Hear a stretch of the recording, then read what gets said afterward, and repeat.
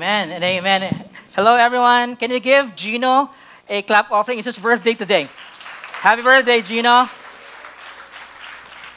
Sasabihin ko sana yung edad eh. But hey, everyone. Welcome. I'm so excited because it's my first time to speak again in a couple of weeks.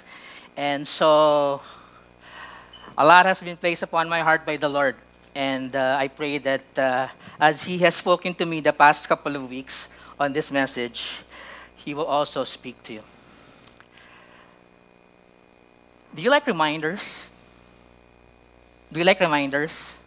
Yes, do you like that? You know, some kind of reminder sometimes drives me crazy. You know, for example, I don't want to be reminded that I need to get something that I search online. Ganun ba kayo? When you go and search something online, then you go to your social media apps, and then everything that you search on automatically comes now and reminds you to get and to buy. Other reminders, like subscription na laging kung gusto ko daw kumuha, but I said no already. But there are also good reminders, like for example, meetings or preaching schedules or birthdays or things that allows me to be reminded of. I'm glad that a pop-up notification on my phone reminds me on something that is very, very important. I don't mind being reminded by that. That's why I like this text from C.S. Lewis when he said, people need to be reminded more than they need to be instructed. Do you agree? That oftentimes we need to be reminded more than we need to be instructed. A lot of people, when they go to church, or even in our life in general, they always say, hey, I already know that. Narinig ko na yan. Or, I've seen that material before. I will zone out already. Or, there's nothing new in this presentation that I'm hearing right now. We think because we have heard it before, we know about it. But the reality is, even if you know already about it, oftentimes, we don't do it. We need to be constantly be reminded of. And that is actually my takeaway for the past couple of weeks as we have been going in this series called Victorious Living, right? This series on victorious living, because it's important, because the reality is we need to be reminded repeatedly before the information actually sticks. Or we need to be constantly be reminded before we apply the information. Again, it is easy to say, I know that already. But equally, totally a different ballgame when it's about applying it into our lives. So, let me ask you this tough question. Do you really know already? Or is it you've something that you've heard, but you haven't really actually learned? That's a nice question to ask. Or, if you're here, and then you would hear me speak, and you would say, hey, I know that already. Well, my question is, are you already applying it into your lives? I think these are amazing questions that we need to do it. But some of you are here who would hear this message and would say, I've actually heard that message.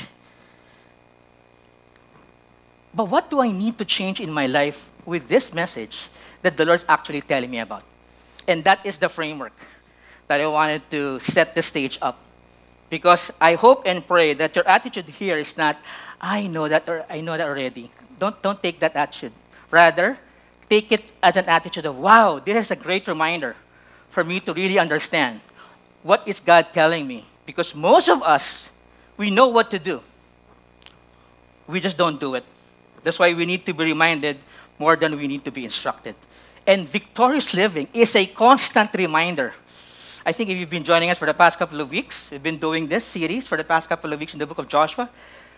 If you would really try to understand, meditate, and study these 24 chapters, it's actually basically saying the same. That's why tonight, or today rather, as we close out our series on the book of Joshua in chapter 23 and 24, the contents of chapter 23 and 24 are a bit similar. It's Joshua's final message to the people. Final. And if it's a final message of Joshua, then we need to understand what actually is this guy telling us, because this guy is in the tail end of his life. In fact, in chapter 24, it mentions that he's already 110 years old. And so he has gone through a lot of stuff. And this morning, as I was preparing, I noticed that there are 49 verses. Okay? So I only have 54 minutes left. So it will be practically impossible to talk about 49 verses in 54 minutes. So what I did is, what I've been praying to do is, I will touch on just some of the key verses without sacrificing the actual message of these two chapters, because the two chapters are similar. And so what we're going to do, so you don't get lost, okay, we're going to shuttle in from chapter 22 to 24, then balik tayo sa 23, then tayo sa 24, but more or less, we're going to take these two chapters as one, because clearly, this is a single message, a farewell message that the leader, Joshua, the soldier, is actually imparting and telling them. I highlighted a few key verses. The title for this morning message is taken from this verse, verse 15, and I highlighted some key points here. Choose whom you will serve. This is the demand. This is the command of Joshua in the tail end of his farewell message. Choose whom you will serve. And then Joshua reinforces his position. But as for me and my house, we will what? We will serve the Lord. And that's why the simple message for this morning's, the simple title for this morning's message is Be Victorious, Choose God. Can you please tell this to the person seated beside you? Be victorious, choose God. Hey, can I ask you a question? What would be your last words? Have you thought about this? I know it's kind of morbid on a Sunday morning. May mga tutulog, ginigising ko lang. What would be your last words would be? If it's going to be your last word. I was thinking, ano yung gusto kong sabihin sa mga mahal ko sa buhay if it's going to be my last few words? Not drink water. But actually, what do I want them to be remembered when I'm gone? What would be the legacy that I will be passing on? Perhaps some of you, you want to let your people that you love, how much you love them. Normally, that's Dana, di ba? That's normally what they say, the people that you love. Or perhaps, just like Joshua, you're going to give them an advice on how to live. And what did Joshua leave them? I summarize the 49 verses into this and I submit to you, this is what Joshua, among all the other things that we will be discussing this morning, on what Joshua wanted to tell his people and wanted to tell each one of us this morning.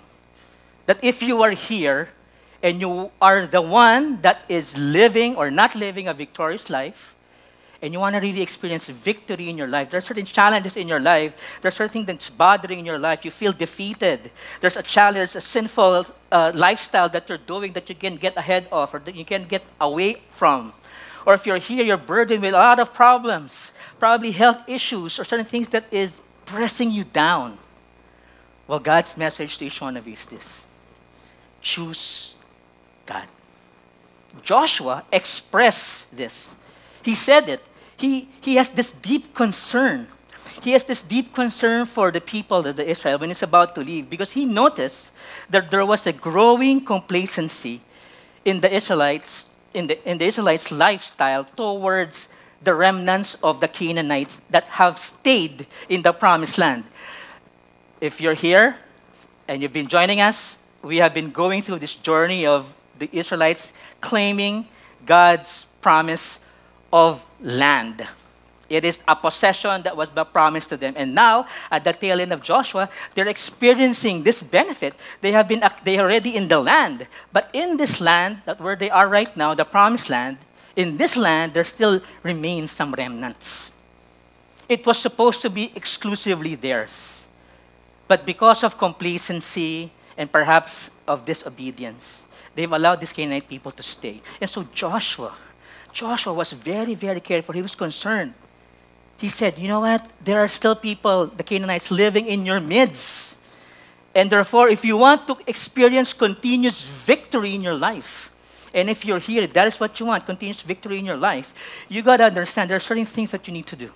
And that is our simple 3-point message for this morning. First, we need to choose God because God is faithful. I love the songs earlier. It talked about God's faithfulness. And if we are going to choose God, we need to obey. We need to set apart and we need to serve.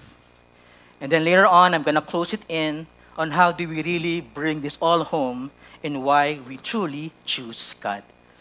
So our first point, God is faithful. Do you honestly believe this, that God is faithful? I mean, this is something easy to say. This is something easy to say. Yes, God, you are faithful. But I tell you, it's another thing to apply it into our lives. Joshua pointed them to God. In his close-out farewell message, which is chapter 23 and chapter 24, he did not talk about himself. You know who he talked about? He talked about the accomplishments of God.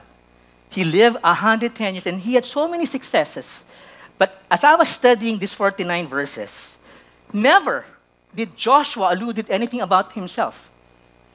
He specifically pointed them to God and asked the people to remember God's provision, to choose God, and to cling to Him. Look, in verse 23, verse 22, Joshua was old. He was already advanced in years, right? Again, he reiterated, I am already old on every side. Sorry.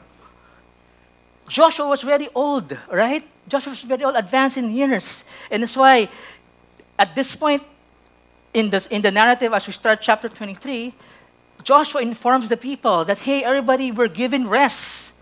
Now, Israel, after years of having wars in and out, is now experiencing rest. In fact, given rest to Israel for over 2 decades. Biblical scholars says about 25 years of rest. So they were actually having rest. And so at the tail end of what Joshua had accomplished through God's power, and again, he says, I am old, advanced in years, reiterating that what he is about to say is of critical importance because he has the wisdom. He had the experience. He knew that he had to go all through this so that he will get something that he can share to the people on what is important for them. This is the story that the Lord has given them rest, and that the challenge here, and similarly, all of us here in the same boat, for some of us here, whenever we experience blessings in our life, you know the challenge? The blessings in life is we tend to drift away. It is a reminder that we all need. It's human nature. That's why don't you notice sometimes when you're having fun, then something changes the dynamics of your life, then all of a sudden you think of God again? That's the nature. That's human nature. And that's why Joshua was reiterating this. He's coming from a place of experience. And look at how he started it off. He started off with this, he who has been fighting for you. The point that Joshua is trying to reinforce right off the bat that God is faithful. He begins his address by giving glory to God. It would have been easy for Joshua to focus on what he has done as a military leader, di ba? He has accomplished so many, the walls of Jericho, Ai, the Amorites, the Hittites, all of these, because it was truly an impressive feat. But folks, you see Joshua, he's not interested about glorifying himself. He was interested in glorifying God. And that is something that we need to embrace. Because if you truly want to become faithful in what God is asking us to do, then we need to understand that we need to experience. And you have seen all the Lord your God has done. There are people, perhaps in this place, as big as this, that you need to be reminded of what God has done in your life.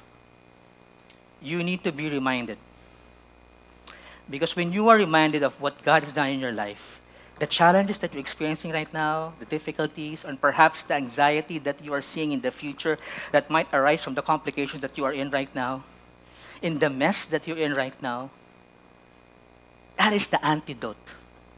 The antidote is God is faithful. And that is something that you have to embrace. And the reason why the Lord brought you here is because He wanted to remind all of us, that it is He who has been fighting for you. You need to hear this. We need to hear this. Because a lot of Christians in church oftentimes live defeated lives. Live lives na konting challenge, konting problema, you get knocked off. I shared to you in my life, I have been knocked off so many times. But as I look back on those issues, on those challenges, on those problems, God will always remind me, hey, Ickhoy, haven't I been faithful? Haven't I been faithful? God is He who is fighting for you. He is fighting for you. And more than the reminder of Joshua back then, in those times, in the now, look at the encouragement. 1 Corinthians chapter 15, verse 57. Everybody, we all read this and claim this. But thanks be to God who gives us the victory to our Lord Jesus Christ. Today, it is the same. If we look back in our lives, all of us who have experienced real victory in our challenges will admit in humility. It is God who did the fighting for us. So today, right off the bat, I really want to spend time here. It is God who is fighting for us. We need to be reminded of that. That God is the one. Jesus is the one that did everything in our lives. Jesus, unto eternity, He gave us eternal salvation.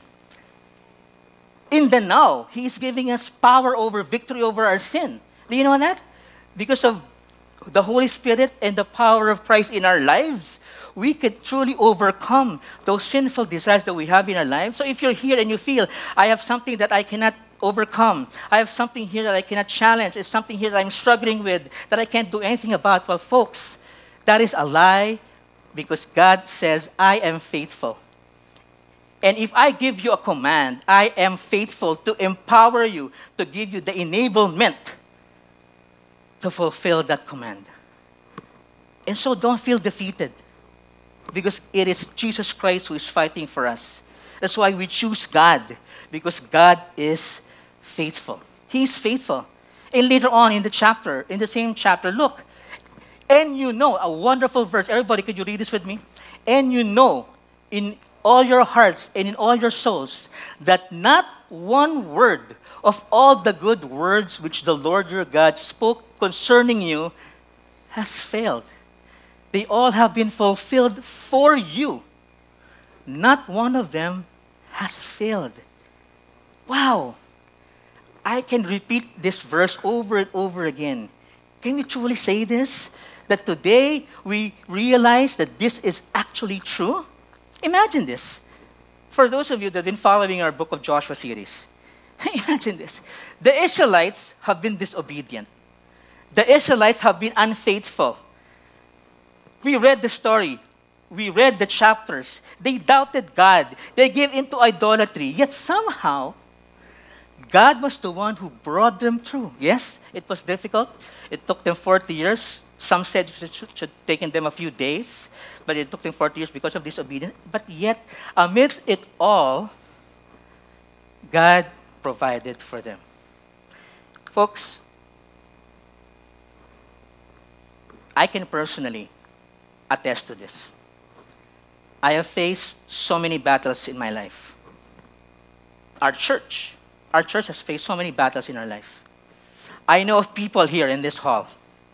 Personally, I know them. And I know that they have gone through a lot of battles in their life, who face mountains of problems. And yet, amidst those difficulties, I submit to you, God fulfilled the promise to take care of His people and to take care of His church. We all need to hear this today. God is fighting for us. God has been faithful. And you know why He is faithful? You know why He's faithful? You know why He's faithful? He's not faithful because we are faithful. He is faithful because that is who He is. We don't deserve it. We don't deserve it. You come here, you might say, hey, I served you. Hey, I've given everything to you, Lord. I've surrendered my life to you, Lord. I deserve this, Lord. No. We don't deserve it. But you know why He's doing it? Can I share to you why He's doing it? In this 49 verses that I've studied over and over and over the past couple of days, there's one phrase that stood out. In this phrase, one thing stood out. Lord your God. That phrase, Lord your God, is a technical phrase. It's a covenantal phrase. It is something that is used extensively in the Old Testament that talks about the relationship. Check this out. You know, the Lord your God, the Lord your God, the Lord your God, the Lord your God. So many Lord your gods. You know, the Lord your God, the Lord your God, the Lord your God. It is a covenantal relationship, one of the most important theological doctrine in the Old Testament. What is this doctrine? This doctrine is that He is my God, He is your God, and we will be His people. I claim that because a lot of people in the church don't claim that. You come here, we sit down, and we say, we do this out of, just to show God that He's important to us. But more than that, we come here because we worship the Lord. The reason why we're so passionate in asking people to bring people to church nowadays, because people go to church nowadays, they don't really go to church to worship God. A lot of people, we go to church just to go to church. The motion. Oh. This word, the Lord your God, is a covenant. A covenant that means it's a promise.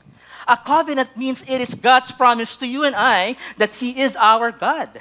And now if He is our God, He is mandated. He has the responsibility to tell us, to love us, to take care of us, to provide for us. And that's why Joshua started with this. He said this over and over and over again. 13 times in 9 verses. So clearly, Joshua wanted to emphasize that there is a relationship. Why do I need to harp on that? Kasi kung nandito ka, at tatay mo talaga ang Panginoon, then why are you acting as if you don't have a God? A Father who loves you.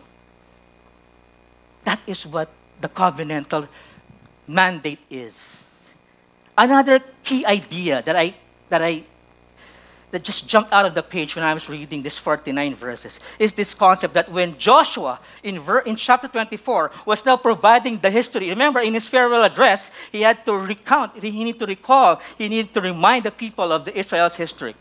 And as I was reading these verses about the history of Israel that Joshua was telling them, I saw this overriding statement in chapter 24, in verse 1 to 13, it's in your Bible if you have it, it's called the review of the Israel history. In that review that Joshua is sharing in his farewell address, some key points that I wanted to re-emphasize. Number 1, when he gathered all the people in Shechem, look, he gathered all the people in Shechem. Joshua did all the gathering, right? But look, they presented themselves before God. So you see, when we gather here, you're not being gathered by a pastor. You're not being gathered by the team, the core, your D group leader. No. The reason why we're gathered here is because we are being presented to God. This is your act of worship. This is your act of worship. That's why if you choose God on a Sunday to come here and honor and worship God, that is your act of worship. And look at what Joshua was saying. This is what the Lord says. He's very, very careful that in this farewell address that he's saying, this is what the Lord is saying. I am not saying this. This is what the Lord is saying. Similarly, I stand here in front of you telling you that this is not what I'm saying. This is what God is saying.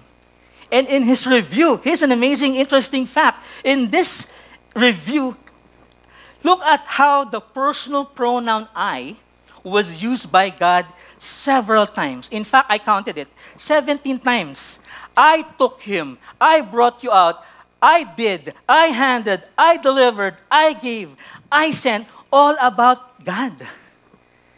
I gave you the land. So in this historical summary, the personal pronoun I Joshua was reminding the Israelites, hey guys, it is God who authored, promised, and provided those milestones in our history.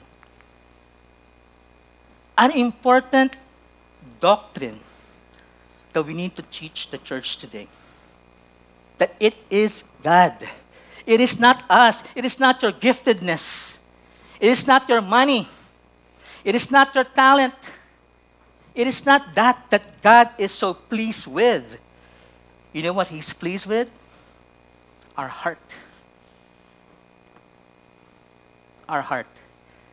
And that's why verse 13, I highlighted this, is another key theological verse. Because look at what verse 13 is saying. After he rattled off all the I, the personal pronoun. Look, check out verse 13. Which you had not labored, which you had not built, which you did not plant. Why? Why all of a sudden, after all of those verses of claiming God did all of these things, he then said, you had not labored, you had not built, you did not plant. Certainly, the Israelite people confronted their enemy. We've seen that. Obviously, they engaged in dangerous battles. We've also read that. But let me submit to you, those victories were not the ultimate source of the possession. Instead, what they had are all gifts from God. That's the perspective. That's the mindset. Because we need to understand that the Israelite people did not merit these gifts. Throughout the entire story, the entire stress, the entire emphasis is on the grace of God. I took, I gave, I sent, I destroyed, I delivered. Not a mention of the mighty men of Israel. Not mention. Not any mention of the strategic greatness of Joshua. Why do I have to build this up? Because this is the key theological difference of what it means to worship the true God. That everything is by grace. That we do not deserve this salvation, and yet God has given to us. We do not merit it by good works or by keeping the law or following the 10 Commandments. No, everything is by grace. It is grace that you have been saved. It is by faith. It is not of ourselves. It is not by works. It is a gift from God. So we could not boast. Ephesians 2, verse 8 to 9. There is only one name that you will be saved, and that is Jesus Christ. And that, the gospel, interwoven in the farewell address of Joshua. God is not in the retail business, folks. Let me repeat this. He's not in the retail business. All our good deeds, our generous gifts, our religious activities, they cannot begin to buy our salvation. Some of us here, we go to church because we want to impress God. Some of us, we go to church because we want to earn brownie points. No. What you are doing should be the result, the being that springs into the doing. You see, God is willing to give it to us. When we receive Christ as our Savior, all that God has, it is for us, for the asking. And that's why, please, brothers and sisters, the Lord brought you here today because God is reminding all of us, we need to enjoy these gifts. The gift of eternal salvation. We're living as if we don't have eternal salvation. We live defeated lives. We live defeated lives. But come to think of it, it's already done. God has already purchased our salvation. We have gotten it going. We are assured of eternal salvation. That's why we should come and thank Him for providing them without price. Because Jesus paid for everything. They are yours, not because you buy them or you work for them. They are ours because God gave it to us. And that is my first point. God is faithful. And if there's one thing that you could take home today, iuwi nyo to. God is faithful. Be victorious. Choose God. Why? Because He is faithful. At this point, I want to call a brother in Christ who will share his wonderful testimony to us about God has been faithful in his life. Everybody, can we all welcome our dear pastor, Pastor Bert Villa.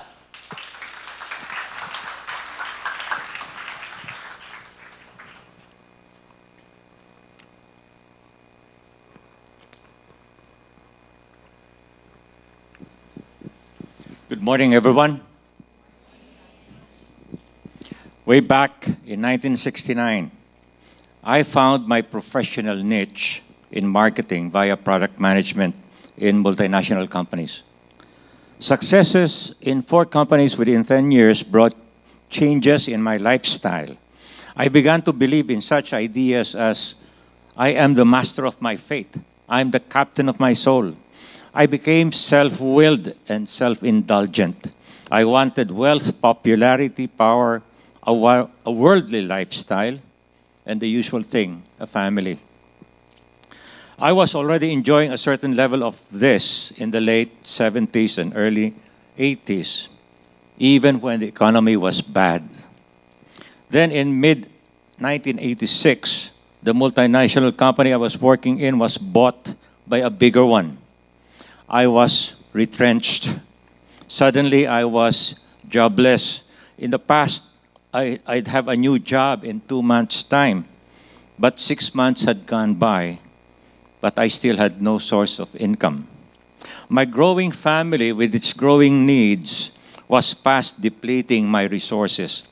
Inside me, I was worried, so much so that when a good friend and a golf buddy invited me to a weekly Bible study, a CCF Bible study, I accepted. There, I surrendered my life to our Lord and Savior Jesus Christ. By early June, we had our first small group meeting at home in Quezon City. I was still jobless then, but as I sought to be closer to our Lord by obeying and following Him, an amazing thing happened one Friday night before our small group meeting. Right after a short prayer, a special prayer for me to find a job, my next boss suddenly called me up a few minutes after to tell me to report for work the following Monday. Yeah, isn't God good? Praise God. But there's something more beautiful. In my welcome lunch that Monday, I asked my new boss, I'm just curious, I said, when did you decide to choose me? He answered, a few minutes before I called you up. Praise God, no? Yeah. And then I followed up. I said, why did you choose me? He said, I don't know, Bert. Something just prodded me. You know, praise God indeed. No? Isn't God amazing? Yeah. And another financial problem arose several years later. God was faithful. It was 2 weeks before Christmas, and I was flat broke. My wife and I just ate the last food in the house, our lunch.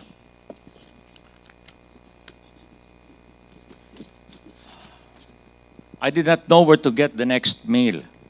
Around 3 p.m., a good Christian friend who did not know our plight and who had never been to the house before, he arrived. And he dropped by to just wish me a Merry Christmas and gave me a greeting card.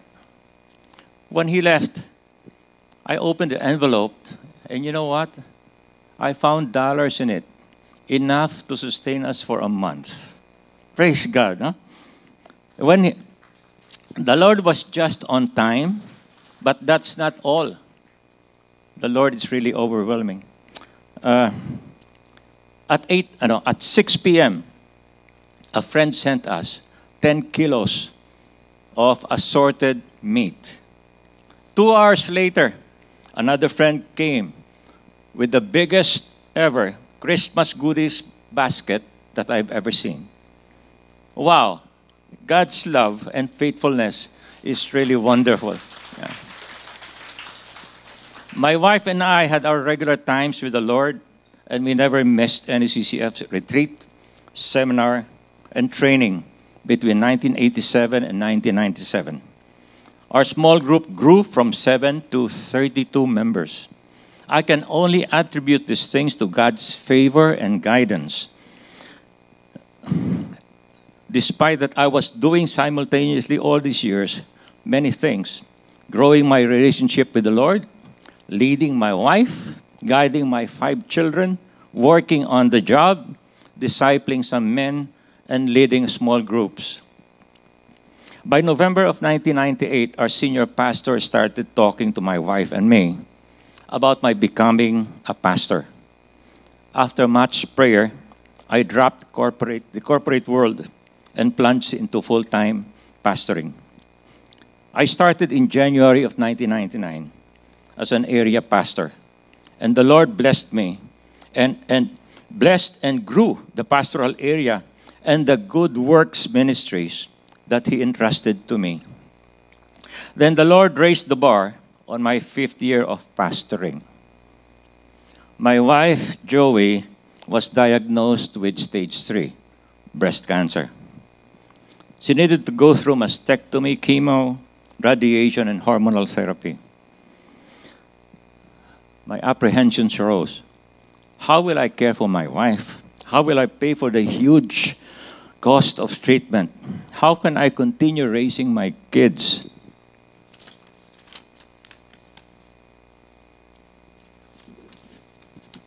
How can I help them keep trusting the Lord? How can I do all of these things and still carry on the ministry? My family and I clung closer and tighter to the Lord. So much so that when my wife shared her testimony, she said, "Lord, thank you for this cancer because it brings me and my family closer to you." And the Lord provided the answers, the solutions, and the resources. Soon after, however, the cancer spread. I brought my thoughts and feelings to the Lord, and He comforted and reassured me with His promises.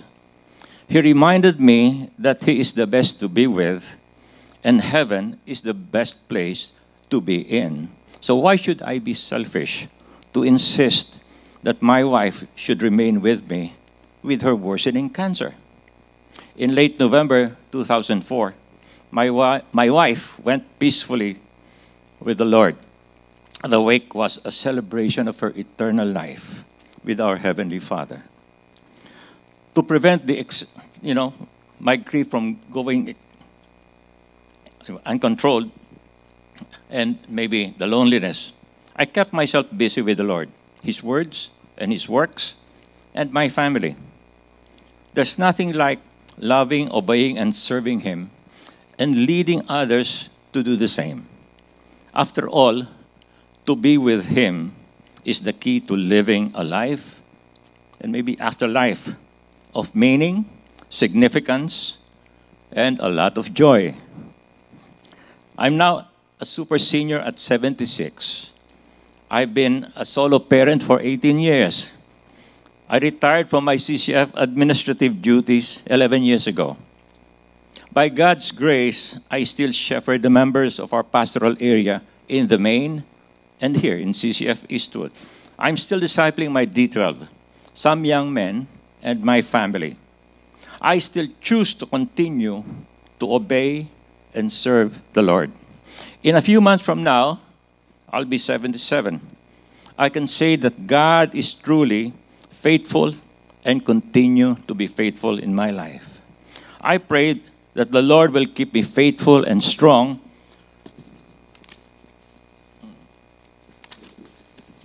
to do more to shepherd His flock.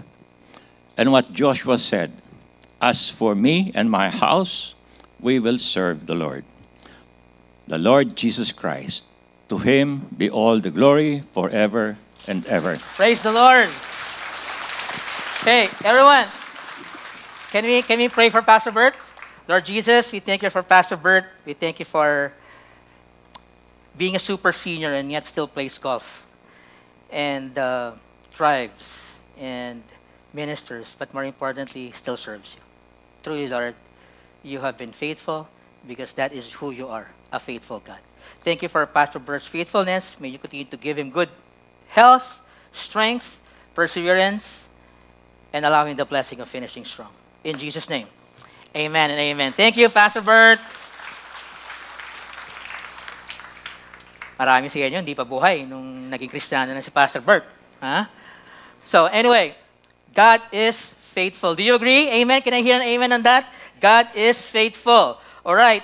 So, after asking Pastor Bert to tell us about his wonderful testimony, let me all shift gears as we go into our final 2 points. Joshua 24 verse 14 says, because, when you hear the word therefore, in lieu of what has been discussed, in what I have been sharing in the past 30 minutes about God's faithfulness, in lieu of that, what is our response? Because of God's overwhelming grace and mercy, Joshua is now issuing the commandments. Because of all that God has done, everybody, can you read this with me? Fear the Lord, serve Him in sincerity and truth, and do away with gods which your father has served. Which takes us to the second point for this morning's message. When we choose God, and because we want to live a victorious life, the way to do that is to obey, to set apart, and to serve. Obey, set apart, and serve. Joshua chapter 20, verse 5 to 7 says, be very determined then to keep and do everything that is written in the book of the law of Moses, so that you will not turn aside from it to the right or to the left. Joshua is reminding them, for you to continue to experience this blessing, you have to do this. You have to follow. You have to obey. Similarly, this phrase in the tail end of the book of Joshua is something similar. Tama ba? Something similar in the first chapter in the book of Joshua. One of our favorite verses in Joshua chapter 1, verse 7 to 8. It says, only be strong and be courageous. Everybody, be careful to do according to all the law which Moses, my servant, commanded you. Do not turn from it to the right or to the left, so that you may achieve success wherever you go. You see, Joshua was a great leader.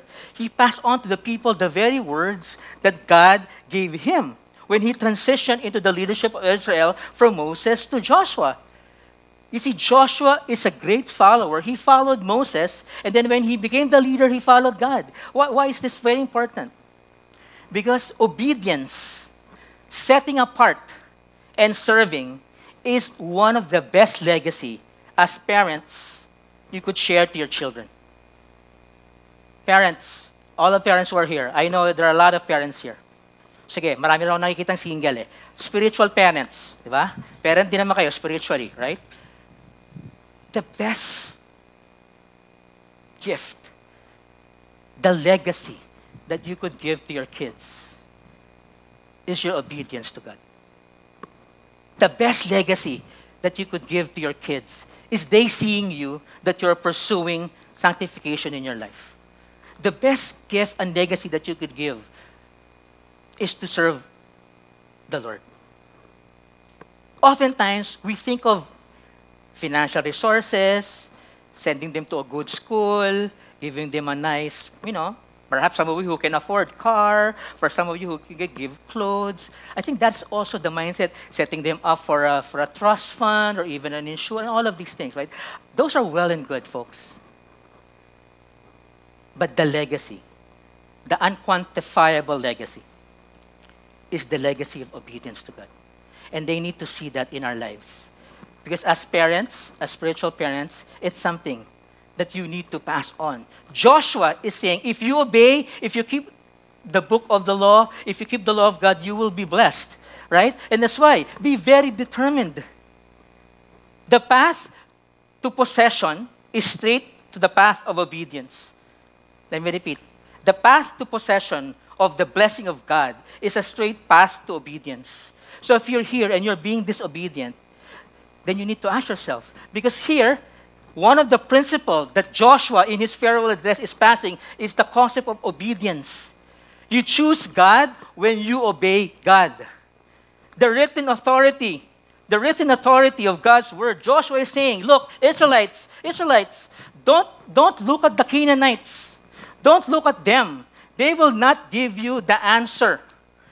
You look at God's law, because godly living, godly activity cannot be seen in the foreign people, in this foreign land. Similarly, I submit to you, we as brothers and sisters in the church, we live in a foreign land. The world is foreign to us. But a lot of us, we copy the foreign. We copy the world rather than we copy God's word into our lives. So the first principle To choose God is to obey. The second principle is the principle of setting apart. Setting apart. So that you will not associate with these nations, these which remain in you, or mention the name of their gods, or make anyone swear by them, or serve them, or bow down to them. The second qualification for continued prosperity of the land involves separation. They were to separate from them. And again, further down in the chapter, in verse 12 and 13, the Lord again reminds them, you know with certainty that the Lord your God, again, the covenantal term, the Lord your God will not continue to drive these nations out before you, but they will be a snare and a trap to you, a whip on your sides and a thorn in your what? In your eyes. Joshua is not hiding his apprehensiveness. 7 times he referred in these 2 chapters the issue on idolatry. Idolatry during that time was such a big thing, super big. 7 times sinasabi ni Joshua, do not associate, do not do that. And we apply this principle of setting apart, being set apart, because even nowadays, do you agree nowadays, idolatry still exists? Oh, wow. I shared to you. Idolatry in the church today exists, and it's a big issue. What is idolatry? An idol is something or someone that becomes more important to us than God. And that is what God is competing with. You see, because we think idolatry is talking to a statue or having trinkets. Akala natin yun ang idolatry, di ba? But we forget that idolatry is not confined to that. Idolatry is something that takes the place of God in our lives. In fact, even the good thing that God has blessed us at times become an idolatry.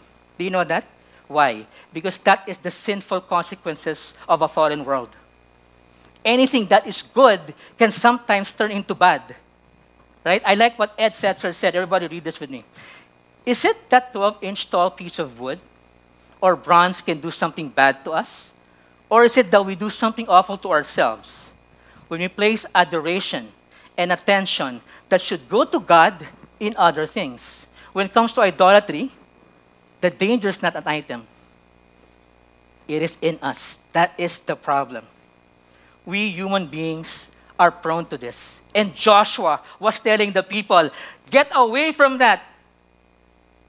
And the Lord is telling all of us here this morning, get away from that as well. Let me just rattle off some quick, common, modern-day idolatry that perhaps you are not aware of. Number 1, the idolatry of identity.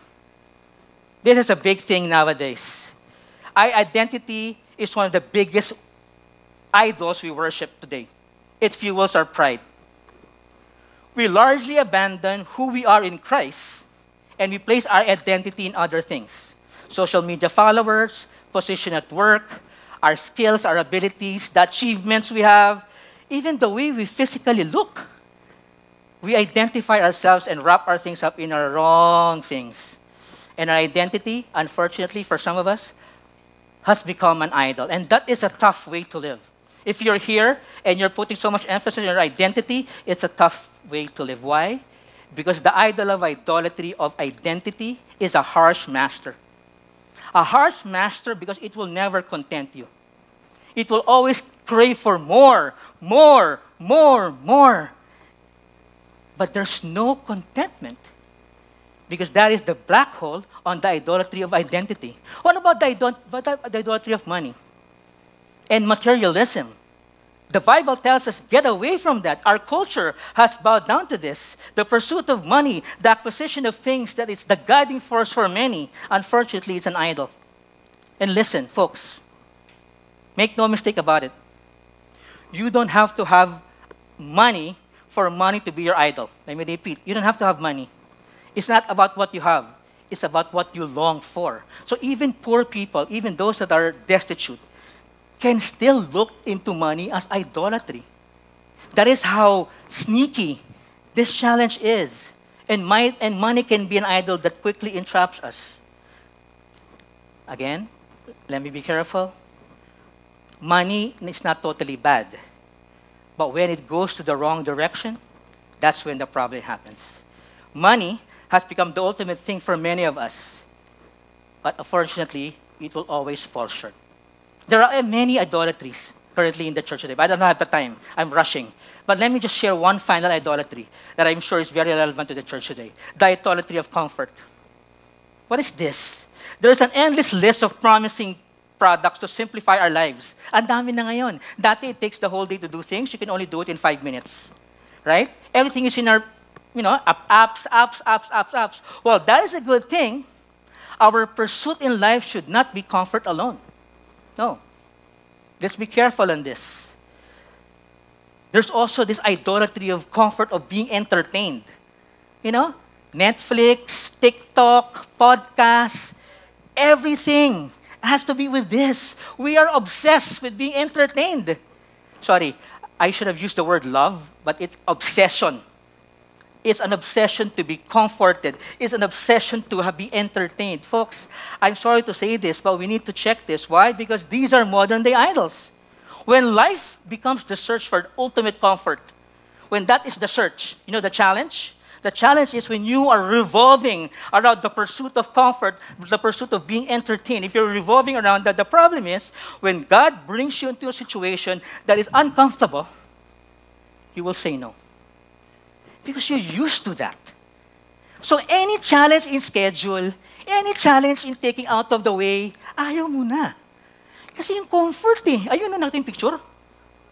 Nakataas pa Folks, we are called not into a life of comfort. We are called to a life of commitment to Jesus. And when we're asked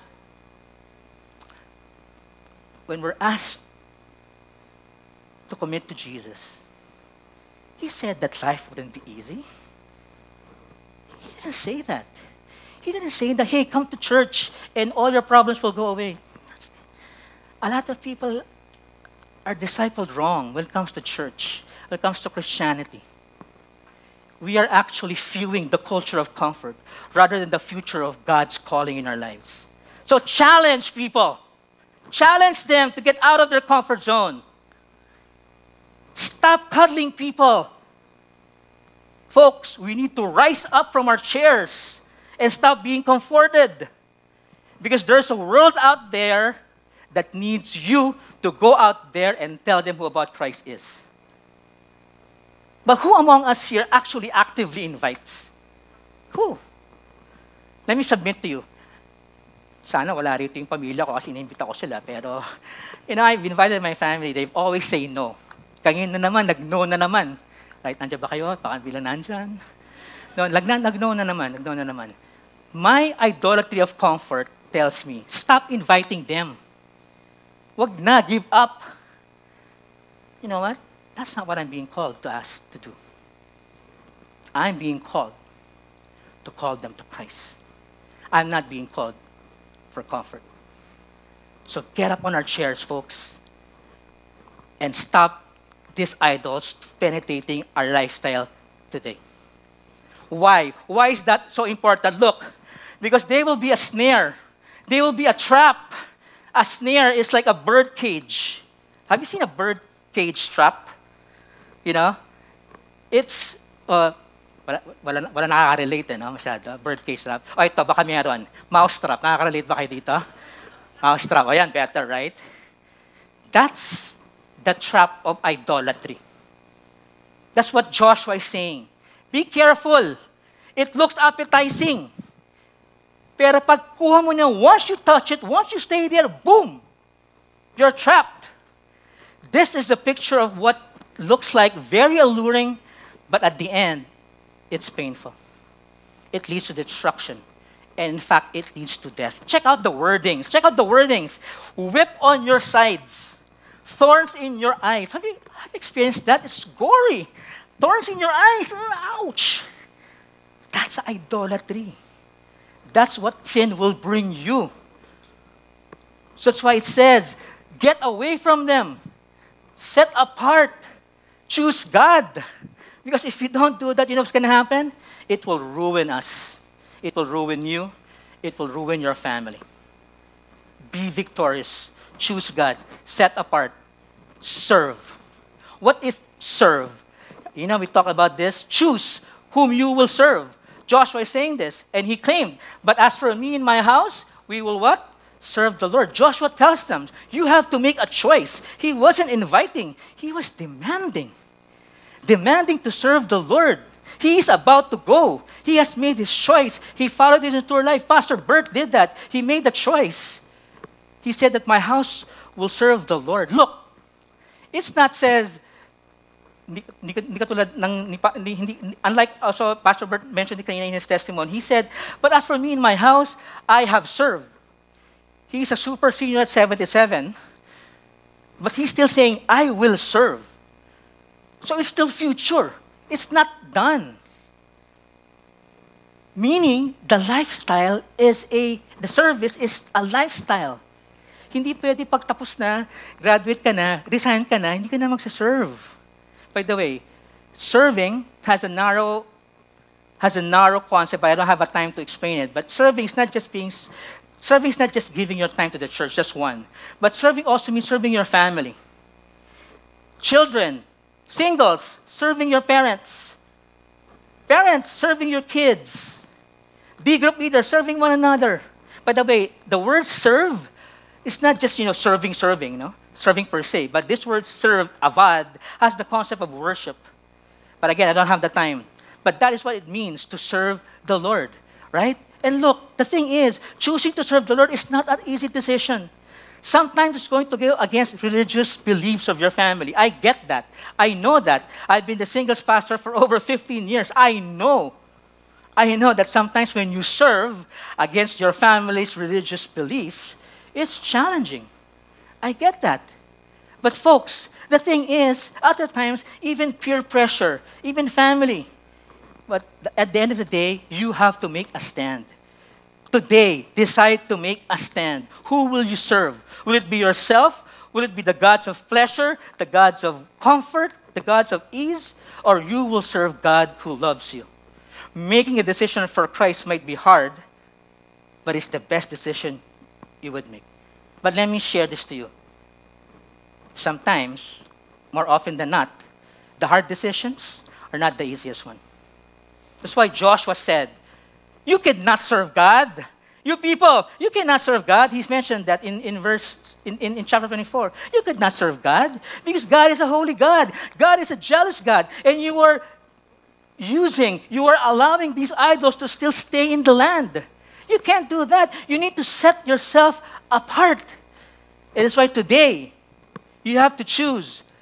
My house, we will serve the Lord. Serve. Then finally, my last point is that to be victorious, you need to choose God. Why? Quick review. Why? Because God. Second, how do we do that? What do we do? Obey, set apart, then serve. And then lastly, you need to cling to God. Cling to God. Sometimes yung cling has a negative connotation. No? Ang clingy naman ito. Yeah? Sobrang mo naman clingy. Right? Meron pa nga ako na I like mafia movies, diba? The mafia movies. Hey, if you want to make your friends make your enemies closer to you, something like that, right? Tama ba yung sinabi ko? How's that? How do you say that again? Make your friends close, but your enemies closer. Yan. Sa mafia po yon. Sa Kristiyano, hindi po pwede yon. Sa Kristiyano, run away from your enemies. Flee.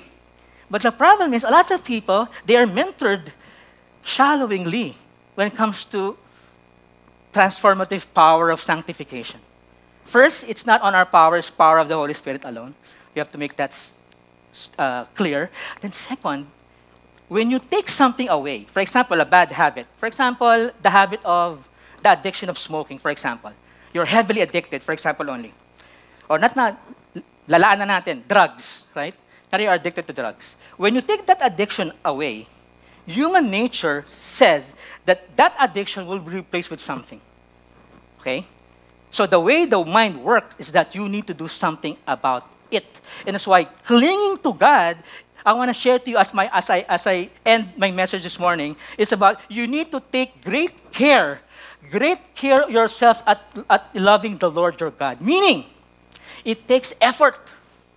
Clinging to God takes effort, and the way to cling to God is to love God. Cling, napakagandang word, dabak, means to join, to be joined together, to stick so close. In fact, the operative word of glue comes from this original word, dabak. So it's something that's so sticky, right?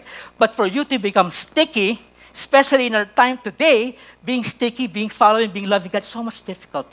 But let me share to you a final note for this morning, a concept. The antidote for apostasy, the antidote for being cold, the antidote for being vain into going to idols is loyalty and love to Yahweh.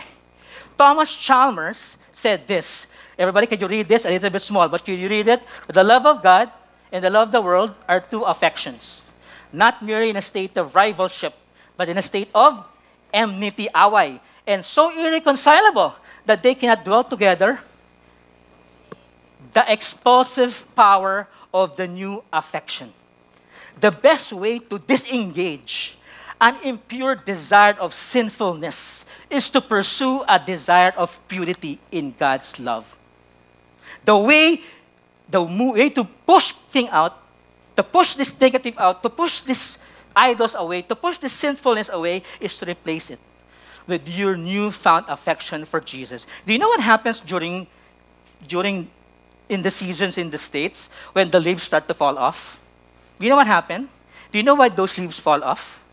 The leaves fall off not because of the wind. The wind not because it's fall or it's being winter. Scientifically, it's been proven the leaves fall off because it needs to make room for a new leaf. In Christian life, it's the same. You want to push this sinfulness away? You want to push and set apart away? Your love for God should grow. Your love for God should take root, and that will push it away. A lot of people, they live defeated lives because their sinfulness and their challenges in life overwhelms them. And they want to change. They want to really change it. But they're doing it the wrong way. They're stopping the action, but they're not checking the root. The root is the heart.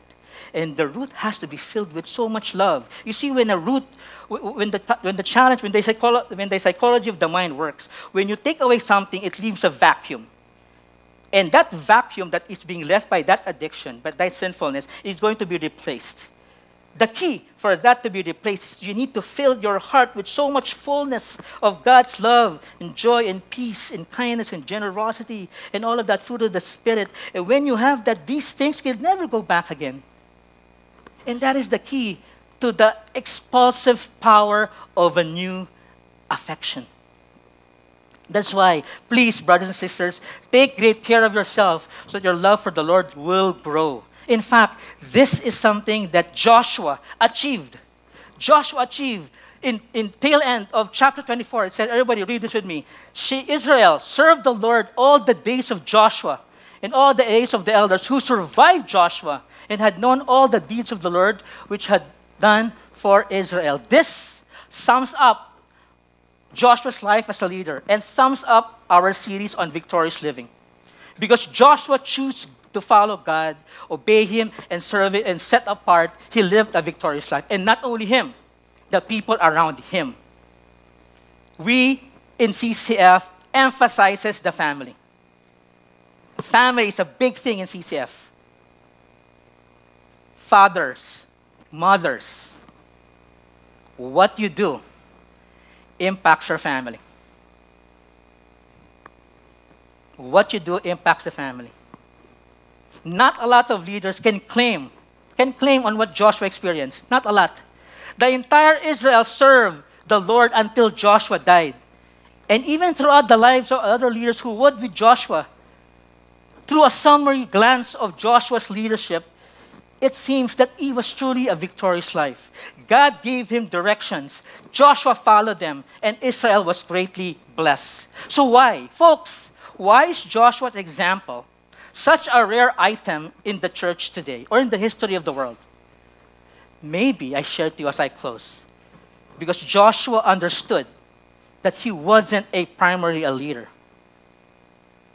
but he was primarily a follower of God. He let God call the shots. And when Joshua acted without God's specific instructions, he made mistakes. He's not perfect.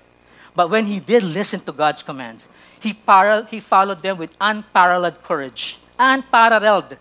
Sobra. We need more of these people in the church today. God commanded him to lead his people, which involves being strong. You need to be strong. Our church needs to be strong. We need to be courageous. We need to be obedient. You see, when courage, when strength, when submission falls in the same place of the same man, dynamite. Dynamite. The power of God will really transform. He lived up to the name, the Lord truly brings salvation. So folks, as I close this morning, if you're looking for that secret ingredient to really live a victorious life, as we close this series, don't look at Joshua. Look at God. His power, His word, His faithfulness, they're all available to us. Then, as you look to God, look at yourself. What is really motivating me to pursue the things that matter most in my life today? You see, if what is you're pursuing is popularity, achievement, money, and fame, it's going to be a challenge because you could never truly live a victorious life. But if serving the Lord is your definition of success, God will give you the strength, God will give you the courage to fulfill your purpose and truly live a victorious life. Let us pray.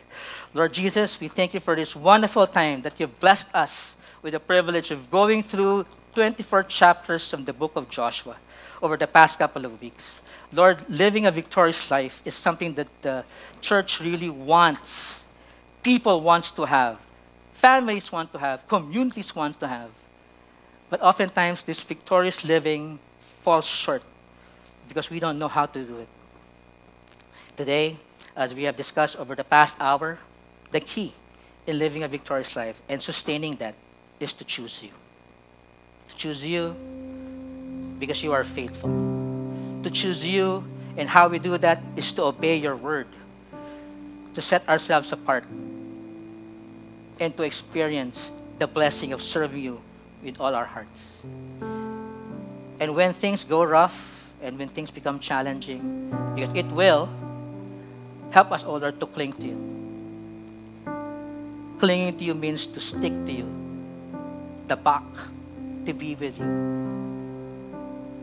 And Lord, as we close this message this morning, I realize that we will fail you in our desire to cling to you. But let our encouragement be this morning that even if we don't cling to you, you will always cling to us. Because that is your promise. Your word said that. And your character speaks of that. That no matter how we do, your love for us will be consistent. And may that truly change us, transform us to have that desire to cling to you, to follow you, and to obey you. Father, we praise you, and Father, we give you all the honor and glory. In Jesus' mighty name we pray. And God's people say, amen. Thanks everyone. God bless you all.